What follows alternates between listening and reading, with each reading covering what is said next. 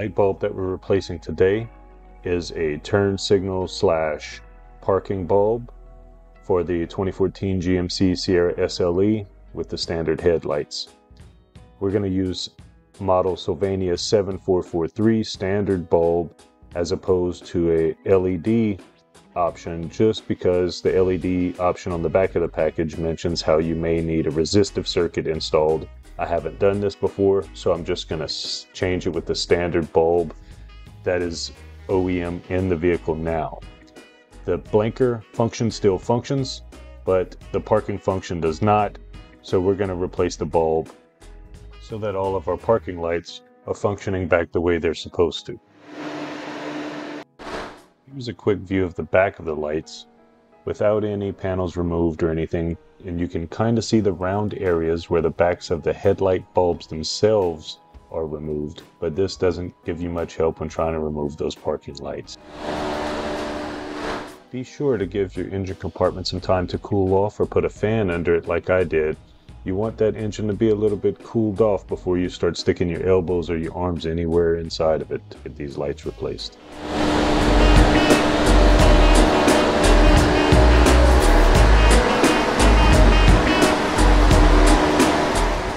Okay, so I'm going to kind of show you what it looks like from behind. You can see this hole in the side panel here.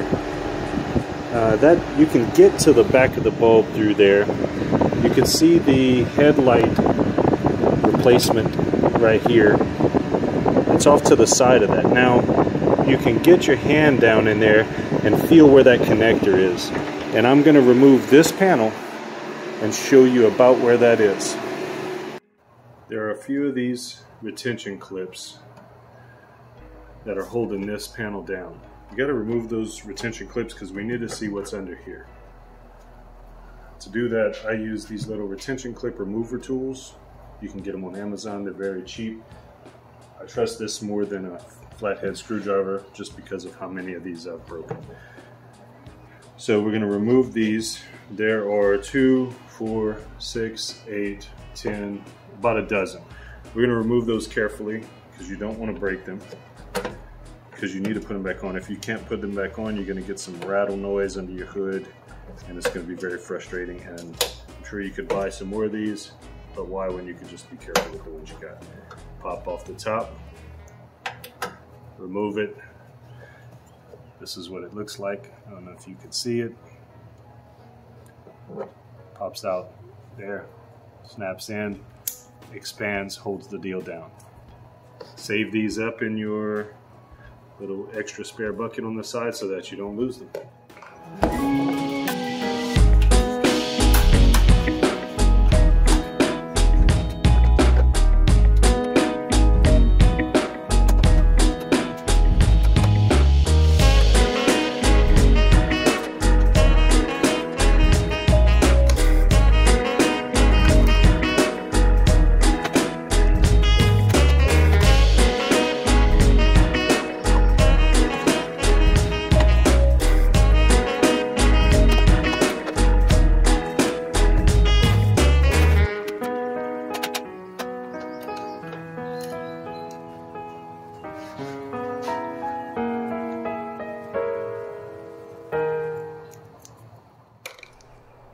Now that you've gotten all your little retention clips out, this little cover should just pop right off. Take it off and set it aside.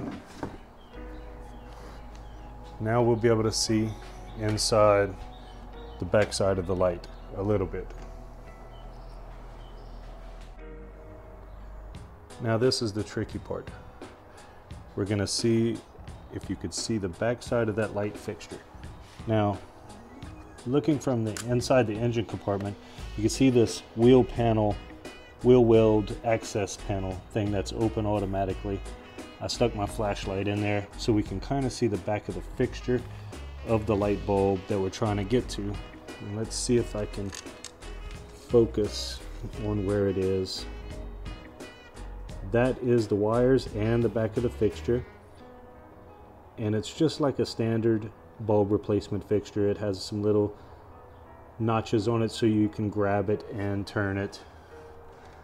and unsnap it. So I found the easiest way to get to it is to use your left hand, reach around inside of that panel, and you'll be able to feel where it is back in there. Put your hands on the 2 notches and give it a spin. See if I can focus. You heard it click. I'm gonna pull it out now, and you'll be able to see exactly what it is we're working with. And there it is. You can see it's just your standard little bulb with its notches that you use to turn it and the little gasket. Now I'm gonna get some gloves on, get the new one, and replace this bulb. I'm just gonna remove this bulb.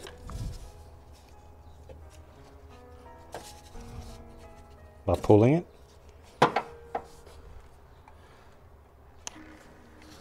Set it aside. And it just plugs right back in, just like the old one.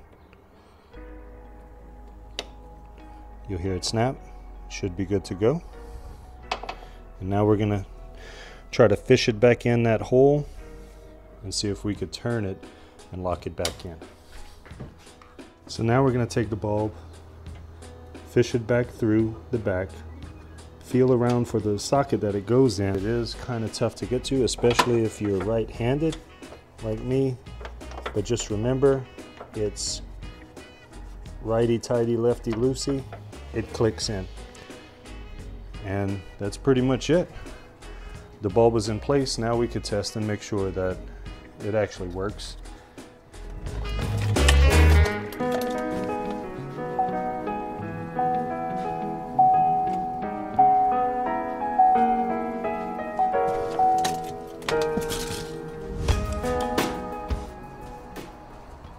And that's the driver's side marker parking light replacement. Now, if you're one of the unfortunate folks who has the passenger side marker light failed, it's a little tougher to get to. You have to, of course, remove this air intake, not too hard, it's here, this bar, and that's going to give you the same fender weld access door that you had on the other side. This crossbar has to be removed because this air box intake has to come up so that you can get your arm back into this access panel. To do that, crossbar is a 10 millimeter. You really don't have to take the whole thing off. You could just take one side off and spin it around.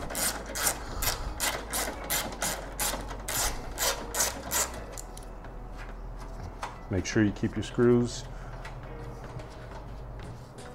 in your little cup so that you don't lose them. Spin this around like this, just out of the way. You have some hoses here that are going to be a little bit in the way. They're flexible, so no big deal. What I like to do is I like to pull this back off of the air intake box, which means you have to remove this little idle air control valve or whatever it is so that you don't stress the plug. And we'll take that off first. Clip goes up, upwards. Plug comes right out when you push your finger on the button. See this button here?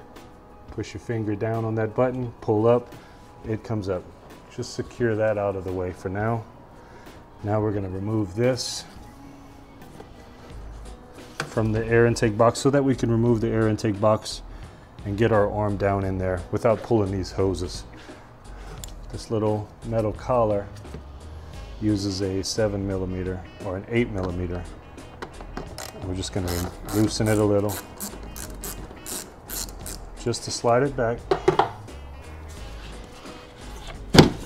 like that. Now your air intake box should pop right out the top. Set it aside. We'll put that back later. Here's our air box. Put it off to the side. this will pop right out. If you're not, there's some little clips that hold this thing in, but they're very simple to get out. So this should be able to move right out of your way. We'll set that aside. Now, same drill here. Light bulb is down in here. We're going to be able to get to it through here with our right hand this time. Reach in there and you could feel the two clips that are holding it that you have to undo to get the bulb out. So let's get that bulb out.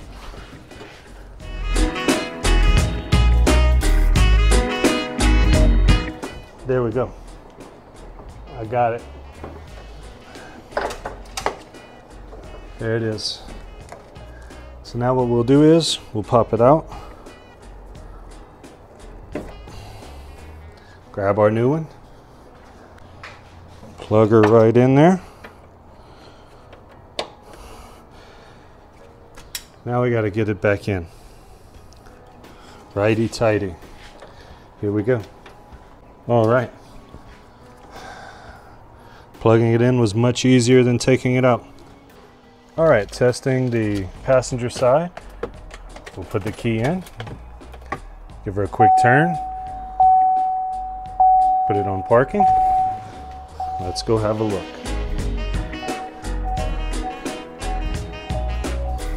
Looks good. Let's give her a turn signal just to make sure that both parts are working.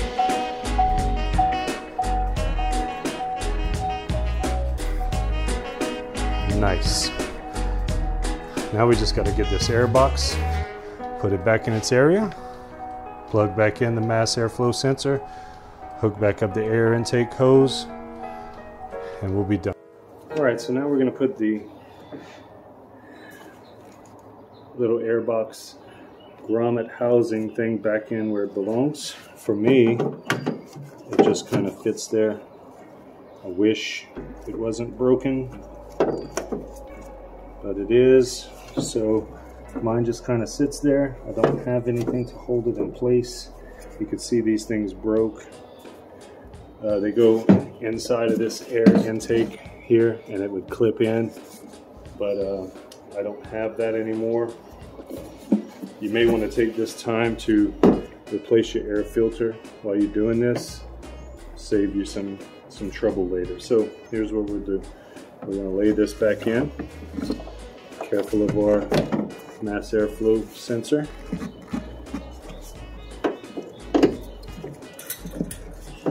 Wiggle it into place.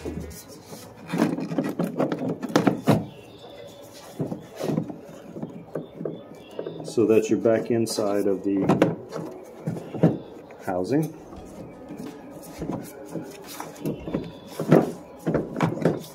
And yours will fit in snugger than mine. I'm going to put this back on. Not too tight, but just to keep the air from slipping around the outsides. Take our mass airflow sensor cable. Carefully plug it back in. Be sure not to go sideways or crooked. Those pins are sensitive. Snap down your lock. Take your ring that holds it in place. Snap it back in its little retention hole. Okay. Don't forget your bar. Swing it back around. It fits underneath. The screw. This is a 10 millimeter.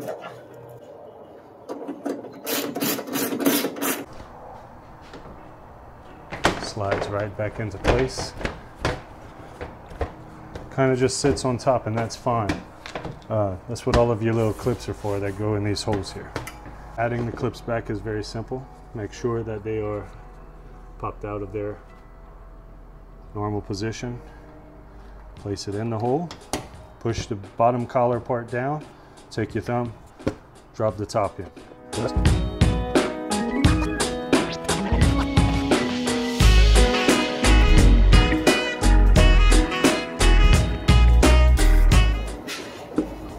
These little things get stuck. Just use your tool, pop them back out. Don't try to force it in there. without popping it out first. There we go. Of course, the last one. I want it to be ornery. Well, guys, that does it. That's the side marker parking lights on a GMC Sierra 2014 SLE. Side marker light bulb, model 7443. You don't have to take all the panels off. You can. If you do take the panels and the grill off, it'll probably be much easier to get the light bulb, but I don't know. I don't like taking clips off. So take off the top, reach your hand back there, grab that driver's side bulb, snap it off, put the new one in. Remember to wear gloves. Passenger side's a little more difficult. You got to remove the air box. You may as well change your air filter while you're in there. Well, hope this helps someone. I don't think it's against the law to have these parking lights out as long as your signal light still functions. But you may just want to replace it anyways, just to avoid having any run-ins with the law that are unnecessary. I would imagine it would go something like this. Son, do you know why I pulled you over? What seems to be the problem, officer? Your light bulb 7443 is out. Light 7443? On the front of your car? I wasn't aware of that.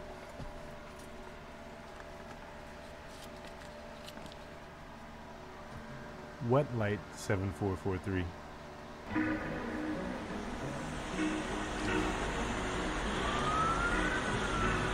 Step out of the vehicle, son.